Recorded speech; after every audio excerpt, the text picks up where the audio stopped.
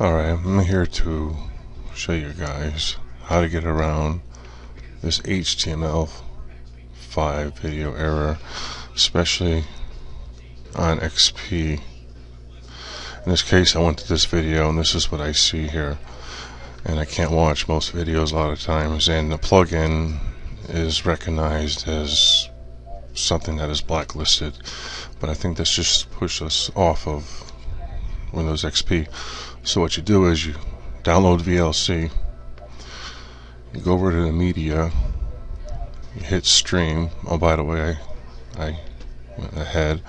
You copy the URL of the video. It doesn't have to be YouTube, it can be pretty much anywhere on the internet.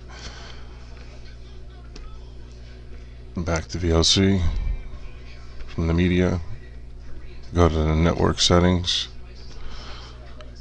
Control V,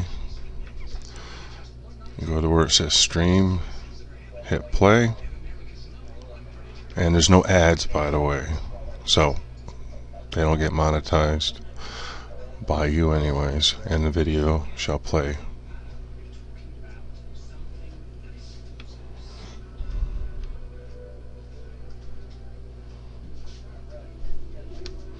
Alright, with that conclusion, that's how you watch videos on Windows XP